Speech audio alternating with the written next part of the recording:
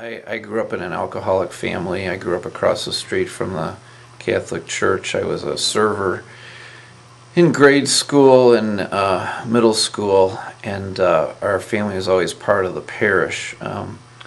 I knew that something wasn't right in our family. We had a year where a lot of money was taken from my father's business, and my mother's father died. My mother had a breakdown, and that's when our family started really becoming an alcoholic family. My dad was a good man, but he drank to get through this period. Over the course of time, actually going to the NCCA and being exposed to guest house as a young seminarian, I started to realize what actually happened in our house. I thought it was normal. And so when I was at an NCCA and the lady told us about the alcoholic family system, I thought this woman had been eating dinner with us for the last 20 years. So as I educated myself, I also realized that I was an alcoholic person too.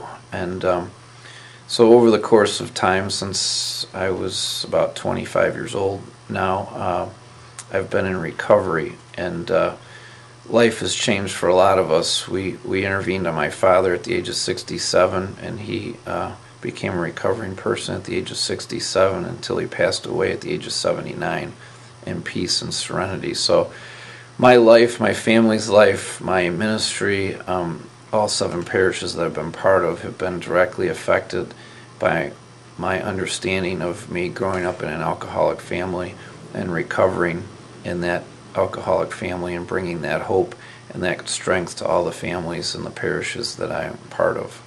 I've been sober since February 17th, 1988, so almost 25 years now. I guess the scariest part for any man coming home from treatment is how will they accept me when I come home? Will they look at me differently?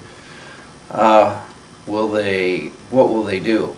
And I think the best thing that ever happens to a man who comes home is that people just see him and they hug him and they say, "It's good to see you home, welcome back home."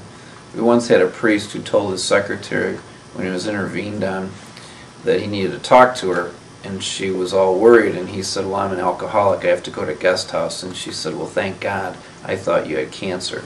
And so in that particular instance, guest house interfaced with that staff, and that man would talk to his parish through his treatment, through the bulletin articles.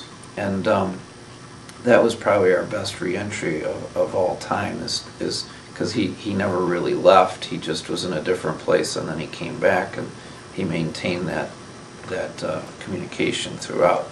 I think the worst thing is when people don't say anything or they don't talk, because the 3 family rules are don't talk, don't trust, and don't feel.